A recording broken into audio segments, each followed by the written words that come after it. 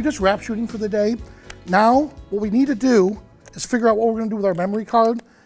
The absolute worst thing you can do is just put it in your pocket because you're taking a huge risk of losing it. So a better solution is to have two memory card wallets. Now, one is red, one is gray. Red means don't touch. So if you take it and you put it in the red pile, and if we put it backwards like so, now when I put it in here, I know that red means these cards are full. When we get back home, or back to our home studio, we need to dump these to our computer.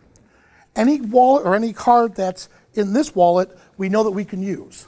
Now our cards are safe in our red do not touch card wallet until we get home.